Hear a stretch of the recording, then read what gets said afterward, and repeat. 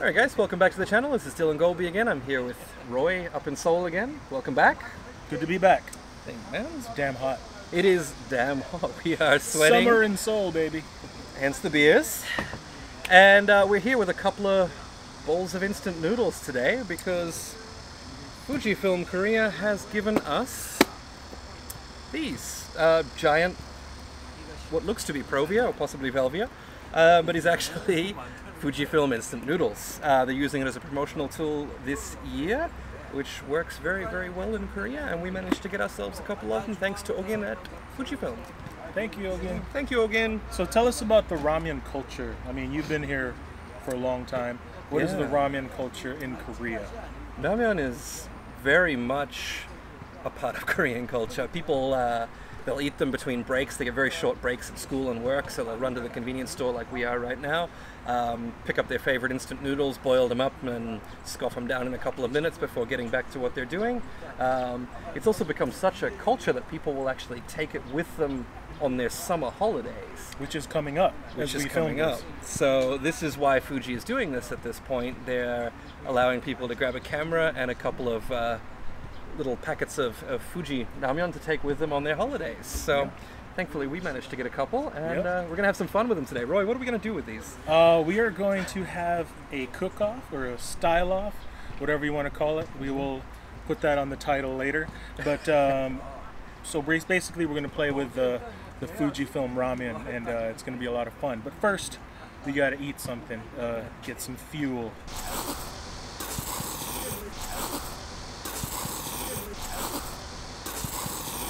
Whew. So we're done.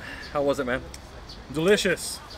Mine was pretty good too. Spam-alicious. Spam-alicious. Alright, before we get out of here though, we are going to open this up and see what's inside. So I found this little piece of metal here that I'm going to use to open it.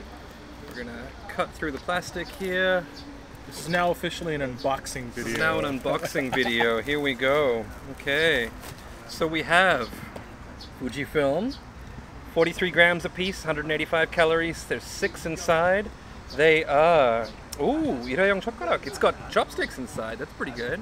We've got some further details on the side to comply with Korean law. Then on the back here we have, oh, these are cool. The bottoms of these cups actually open up to go in your cup holders. All right, let's do, oh, wow, wow, wow, Kwang! All right. Ooh. Nice. Show All right, here we go. So if we put these onto one of our social networking services, Facebook or Instagram, we have the chance to win something. Another box of things. So I think we're gonna have to do that. Definitely.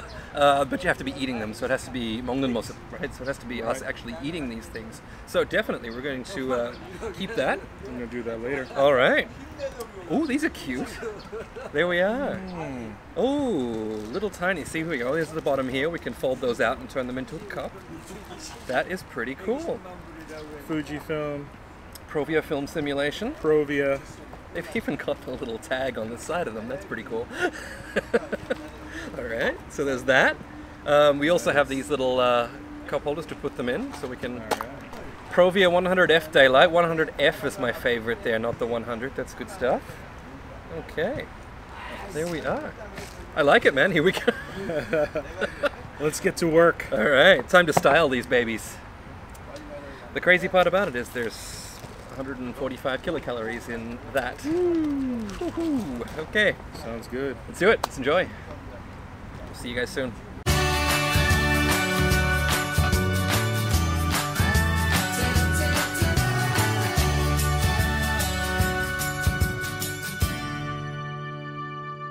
Okay, so welcome back. We just finished up our ramyeon out in the heat, decided it was way too hot, so we were going to shoot back here at home. And I had to change my shirt. Had to change your shirt. So excuse the continuity on this. But on our way home, we did manage to do a shopping trip for some quick ingredients that we might need. And the budget was 10,000, and we are way under that. We used 6,700. 6,700. There you go. Yeah, so, okay. So what do we have? We have crab sticks. We've got some Vienna sausages. Both of which were 1,001 each. Yep. And we've got some green onion. Spring onion? Green onion? think they're called leeks. The big Leeks. ones. Okay, it's called the pa. small ones. Yeah, they're called depa, right? They're called depa. There you go, depa. In Korean. Big pa. Big pa, which is a green onion. We have some 청양고추. Funny thing is the IP rights no longer belong to Korea for this, despite the fact that it's a Korean product. These were 1,001. These are slightly spicy green chilies. And we also have some shiitake mushrooms, pyeongposat in Korean. And we tried to pick one from the store that might have some that looked okay. So we'll see how we go. All right. All right. And, well, this is how it's going to go. We have, in the back, we have access to lights, modifiers, and we have, yeah, we've got, what are the modifiers that are available? So we've got a large white umbrella, a small white umbrella, we've got a large softbox, we have a soft lighter 2, we have a small softbox, we have a small octabox, we got a couple of reflectors, Nice. and we got 6 lights, so if, Roy was asking if we could use more than one, so we'll see how we go. Yeah, maybe. And down there we have a black and white background that we're going to use for the final shots. Yep.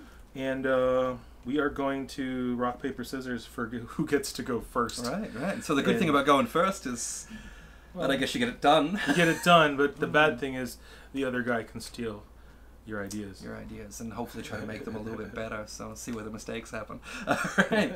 The winner gets to decide. Alright, here we go. Alright.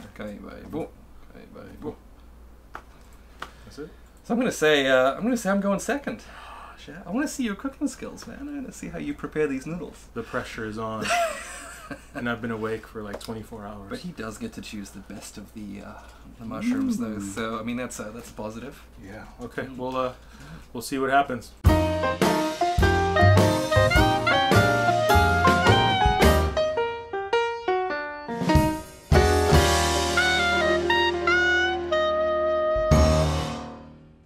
Any thoughts before you begin, Mr. Goldby? Thoughts so far. Roy did an excellent job of shooting exactly what I wanted. Thank so you. He's gone for a nice high-key look with some really good colors. It shows off the packaging. It shows off the food. He styled it really well. There's some great leading lines. So my thoughts on this is that I want to use pretty much the same ingredients, pretty much the same scene, but I'm going to go for a very low-key look. So I'm going to switch out this white background for a black one so that I can have a nice dark kind of look to this. I'm going to try and find a black plate or a black bowl and style my food on that. And what I think that's going to happen here is I'm going to see some nice steam coming out of this, but I'm also going to see a really nice set of rich colors. And I'm hoping to have the Fujifilm logos and everything in the background, just a little bit darker than everything else, so that I'll be able to just get the hint of this is what we're shooting, but show you the food really well. So let's get at it.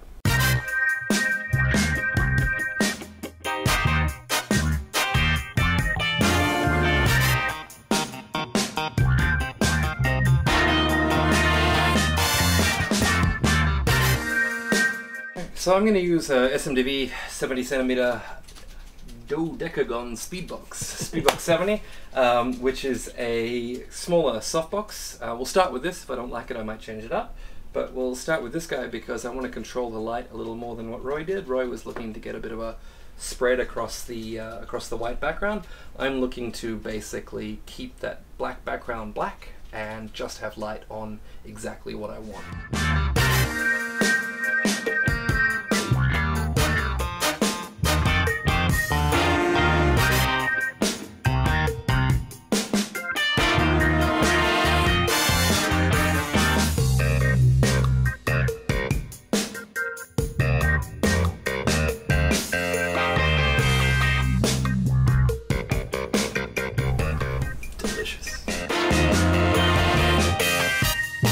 This is going to look really good in a dark scene with a couple of chilies on it. And maybe one of these nice, if Roy hasn't cut up the only nice looking mushroom.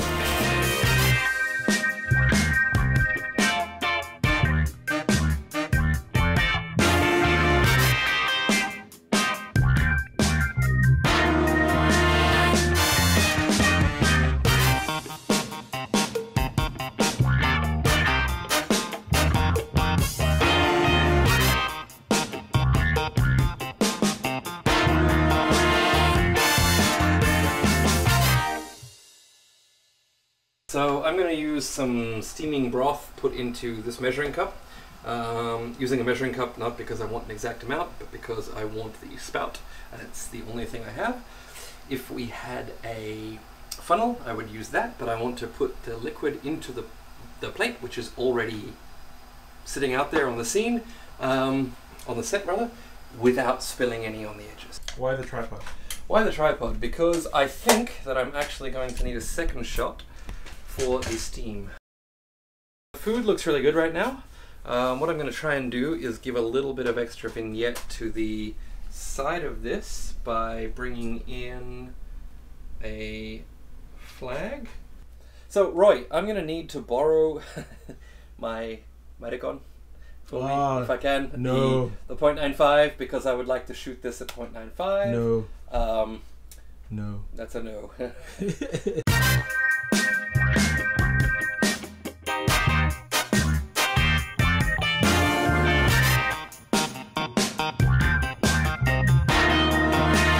think honestly that statue makes the shot of it should leave it in there. It's definitely a good homage to the roots of instant noodles. That would be a Japanese bear.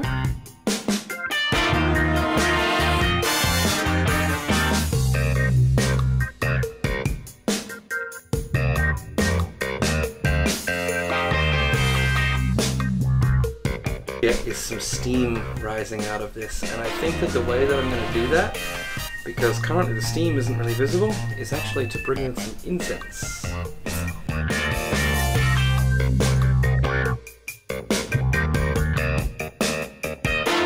Alright guys, so this is the next day. Yesterday's final thoughts were a little bit scattered. We were pretty tired from all the heat, so I thought I'd roll through this again for you. So the decision to go low-key for me was two things. I like a low-key aesthetic, as you can probably see in a lot of my work, and also that Roy had gone high-key and I really wanted to do something that wasn't just a different styling, but a whole different lighting technique so we could give you guys something valuable out of this video. So, after setting up my light on the camera left and shooting it across the scene, what I found was that I wasn't able to feather it far enough away from the background that I would get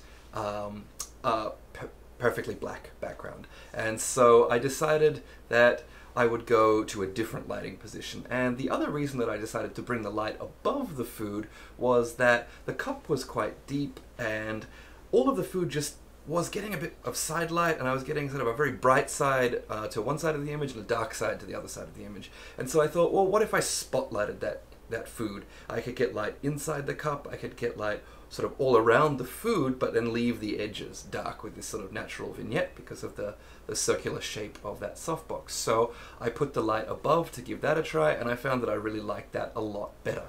So after I got the flash into position above and the exposure looking like I wanted it, the next step was to add a flag on the bottom left corner of the image. And the reason for that was I had the softbox slightly angled back towards the camera so that I could really keep the background quite dark. And what that did was put the main center of the light, or the hotspot of that softbox, actually in front of the food. And so I was causing quite an area of bright light around the front of the image. So I used a reflector with just the black side on it to shade some of the light, and that's called a flag.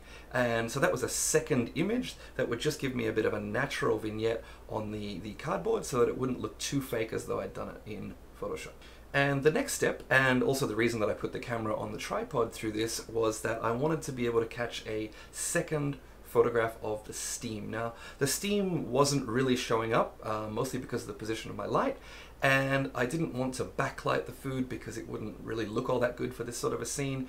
And so what I did was I put the camera on the tripod, shot a good photo of the food, got my photo for the vignette, and then I brought in some incense, and the incense provides a sort of a thicker looking smoke, and when it's out of focus it looks like steam anyway. So I use this quite a bit if I'm going to be just putting a little bit of extra steam into a scene. So I shot a whole lot of frames of that so that I could pick the one that I really liked afterwards, the one that matched up with the concept the best. And then I took those 3 frames into Photoshop and I blended them together so that I could get the perfect rendition of what I wanted. Alright guys, so if you haven't already, please head over to Roy Cruz's channel and check out his video and photograph from this session. Leave us both a comment to let us know which one you like best, so we can talk a little smack to each other, and I'll throw an extra challenge out to Roy here. The winner buys the loser the next round of beers.